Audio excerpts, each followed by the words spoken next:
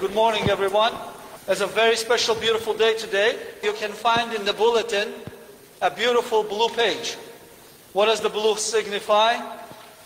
Our beautiful flag.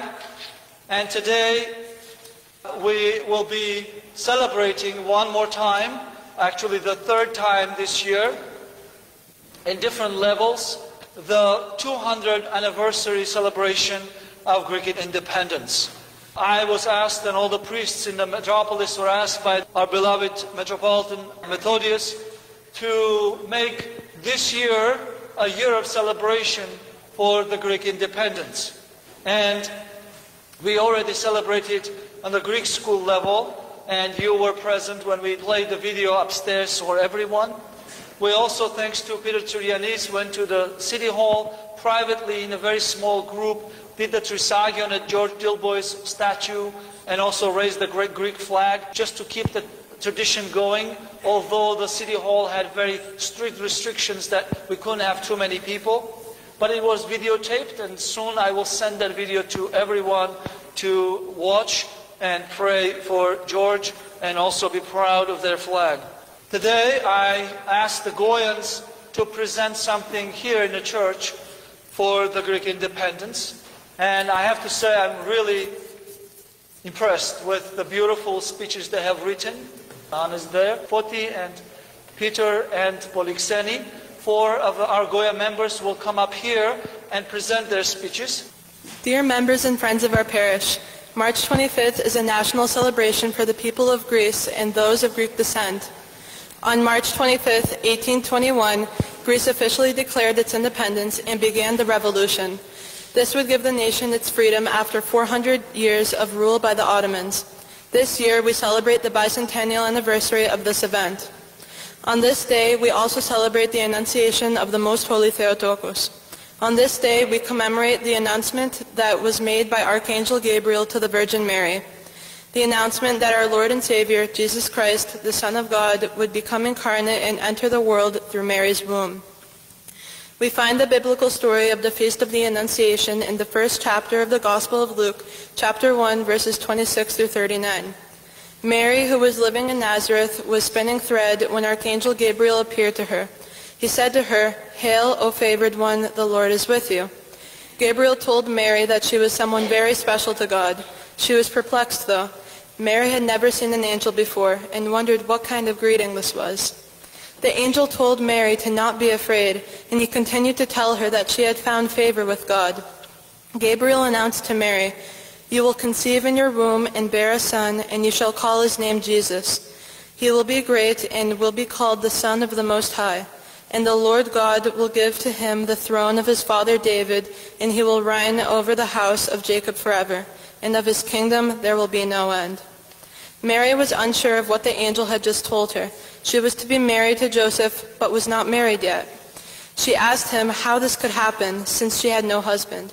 Archangel Gabriel told her that the Holy Spirit will come upon her, and that the child to be born would be called Holy, the Son of God. This was not the only news that Archangel Gabriel delivered to Mary. He proceeded to tell her that her cousin, Elizabeth, who was old in age, conceived a son who would be John the Baptist. With God, nothing is impossible. Mary replied to the angel, "Behold, I am the handmaid of the Lord. Let it be according to your word." Mary trusted the angel and knew that God had special plans for her. After her response, the angel departed. The leader of the Philikieteria, Alexander Ypsilantis, chose the day of the start of the Greek Revolution against the Ottoman Empire. It was no coincidence that he chose the 25th of March, 1821. The date was chosen since it would be evangelizing the political liberation of the Hellenic nation.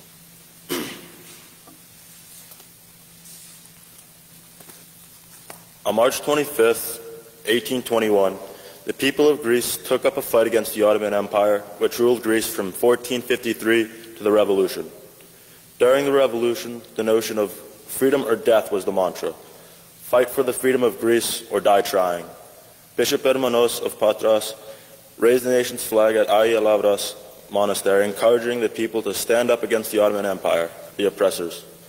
Early in the fight, the Greeks reclaimed their capital, Athens, in January 1822. Yet, there was still some inner conflict between the revolutionaries. Sadly, Athens and a majority of the Grecian islands were taken back by the Ottomans. The revolution seemed to be failing when the powers of France, Great Britain, and Russia joined in the Greek cause. Europe was sympathetic towards the Greeks, thanks to the help of English poet Lord Byron, who brought attention to Greece. Ultimately, in 1829, with the allied powers of Greece, France, Great Britain, and Russia, the revolution succeeded. Greece became an independent nation with the Treaty of Andropol and with the London Protocol of February 1830. The nation of Greece has remained free. The first governor was John Cappadostrius, who established orphanages, schools, and helped usher a new age of Greece. Cappadostrius is still honored today on the Greek 20-cent euro coin. Today, to celebrate this triumphant feat, there are marvelous parades filled with people. These parades happen in Greece, Cyprus, the United States, and in other various countries. Theodoros Kolokotronis was born at Amouvouni, Messenia on April 3, 1770. He was a leading figure of the Greek Revolution in 1821. His last name was originally Diognedes, as is mentioned in his memoirs. He spent his childhood in Adonis in Arcadia, where his mother Zambia Kostakis came from. His father Konstantinos Kolokotronis was part of the Olympic uprising and was killed along with his two brothers by the Turks in 1780. At the age of 15, Theodoros Kolokotronis became an armor-bearer against the thieves in the Leondari region. In 1790, at the age of 20, he married Catherine Karoutsou, and together they had 4 children. Kolokotronis had another son, Panos Kolokotronis, whom he had with Margarita Velisari. In 1805, he took part in naval operations with the Russian fleet during the Russian-Turkish War. In January 1806, an order for his prosecution was issued. Eventually, he managed to escape by boat, leaving the area from the west Laconian Gulf, passing the Russian-occupied Kythra. From 1810, he served in the Greek military forces and the English army in Zakynthos, reaching the rank of major. In 1818, he was initiated to the Philiketeria, and in January 1821 returned to Mani for preparation of the revolution. He was there in Kalamata on March 23, 1821, and the next day he went to Megalopolis with the Nipitara. On March 25th, they were in plains of Kythra or Megalopolis when the revolution was announced. Although he was practically illiterate, Theodoros Kolokotronis knew the history of his people. He was a leader in many military operations, such as the victory of Valtetsi, the fall of Tripolitsa, and the destruction of the Ramalis and the Dervenakia. During the civil war, he and his sons were arrested and imprisoned in Nafplio, and in 1825, Kolokotronis was released. He was a fervent server of the Kapodistrias policy and led events for the enthronement of the Ottoman. In 1833, his disagreements with the Regency led him back to Akronafpia prisons in Nafplio under the charge of treason. So on May 25, 1834, along with Prakuta, she was sentenced to death. Theodoros Kolokotronis' most famous quote is, "God has signed the freedom of Greece and will not take his signature back." In the end, Theodoros Kolokotronis lived in Athens with his mistress, Margarita Verisaris, in his privately owned home in the corner of present-day Kolokotronis and Leka Street. He died on February 4, 1843, at the age of 73 from a stroke, having returned from feast at the palaces as a defender of the Ottoman. Laskarina Bouboulina was a Greek hero known for her help in the Greek War of Independence in the 19th century. She was born in May 1771 in a prison in Constantinople, where her father had been arrested for taking part in revolutionary actions against the Ottoman Empire. After her father died in prison, her mother Paraskevo returned to the island of Hydra, where they lived. 4 years later, her mother remarried to Captain Dimitrios Lazaru Orlov, and the family moved to the neighboring island of Spetses. As a child, Bouboulina was fascinated by the sea and would often listen to stories of sailing. She grew up with people talking about the soon-to-come Greek revolution of the Greeks against the Ottomans, who had taken over the country for almost 4 centuries. Bouboulina got married twice, first to Dimitri Yannousos and then to Dimitri Bouboulis, from whom she got her name Bouboulina. Unfortunately, both her husbands, who were captains, were killed during pirate raids. Bouboulina was left with a large fortune from her 2 husbands and 7 children to support. She turned out to be a great businesswoman who soon managed to earn more money. She went to become a partner in several vessels and also with 3 of her own. One of her ships was the Agamemnon. It was a huge ship with 18 cannons and the biggest Greek ship used in the Greek War of Independence. Bouboulina was rumored to soon become a member of the secret organization known as Philiketeria, which was spreading the idea of a Greek revolution over the Ottomans. Bouboulina used her fortune to make weapons and ships for her country. She also collected more men to fight against the enemies with her. On March 13, 1821, Bouboulina raised the Greek flag on her ship, the Agamemnon, and started a naval blockade against the Turks. She fought until the port of Nauplion fell and became a part of the blockade in Monemvasia in Peloponnese. In the war, she lost her eldest son, Yannis Yannousos. During the attack on Tripoli, Bouboulina stepped in and saved a huge part of the female household of the Sultan. After the Turks were defeated, Bouboulina remained in Nauplion until General Theodoros Kolokotronis was arrested. After this, Bubulina gave away her house in Napoleon and returned to her island of Spetses. In 1825, Lascarina Bubulina was killed in an unexpected manner when a member of the Cucis family shot at her. They had come to question her about her son, Yorgos Kenouzas, who had been eloped with their daughter. After death, Bubulina was the first woman to be awarded with the rank of admiral in the Russian Navy. Many streets have been named after her in Greece today, a symbol of the respect that the people of Greece felt for her. To erase a part from the past is like erasing an equal part from the future, said Yorgos Seferis, one of the most important Greek poets of the 20th century and a Nobel laureate. He tells us that it is important for our future to continue to reflect and learn from historical events, especially events like the fight of brave men and women that gave their lives for our independence in 1821. This year, 200 years after this pivotal event, we are called to think deeper about the meaning of 1821. And even though 200 years seems like a long time, if we stop and think about it, it is only half as long as the 400 years that Greeks were enslaved under the Ottoman Empire. Yet, for 400 years, Greeks were able to maintain their language, their culture, and their Orthodox faith. And when the time was right, it was these elements that allowed them to come together and fight for liberty. We all know that for Greeks, the revolution allowed the formation of a nation. We were able to regain our identity and at the same time integrate with the rest of the free world. Things that we consider basic today were finally possible. For example, the existence of university education, something that is very much in the minds of all kids my age. This would not be possible in Greece without the revolution. Music and the arts flourished, and many famous Greek scholars were born. Today, the leading sporting event in the world are the Olympic Games. They are held every 4 years and cultivate the human spirit and promote world peace through sport. The modern Olympic Games were held in Greece for the first time after we gained our independence. The War of 1821 did much more than just help the Greeks. As we know, the Greek Revolution was inspired by both the American as well as the French revolutions. But unique for Greece was that it was the first small country that fought for independence. Many other smaller countries in the region were under the Ottoman rule.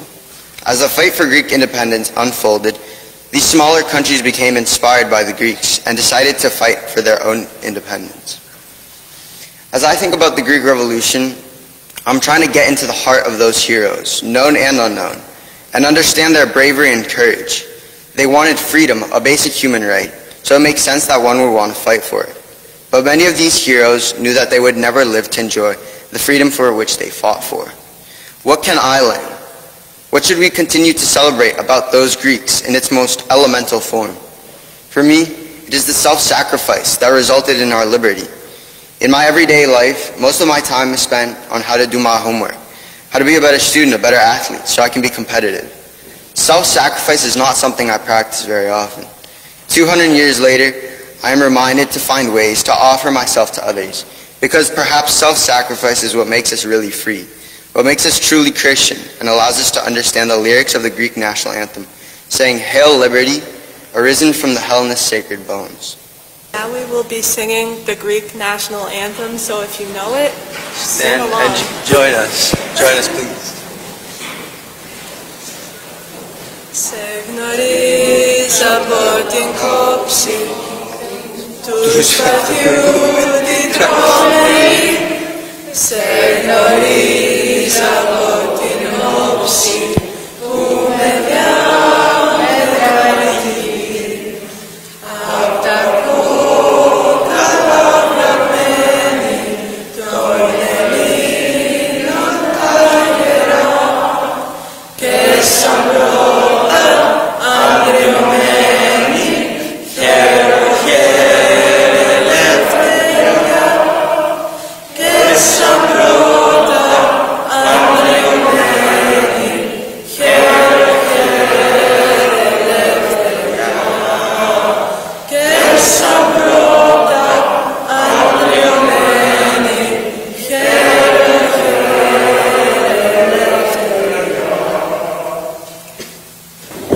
We watched the movie The Cliffs of Freedom the other day with the parish council, and I will invite one day soon all of us to watch together. It's a beautiful, beautiful movie. And that's where first time I came across to that expression that Peter called a mantra of the Greeks at that time, Eleftheria ή θάνατος, freedom or death. I have only one word to say today after these presentations. With children like this, there's only Eleftheria. May God bless Greece and our country.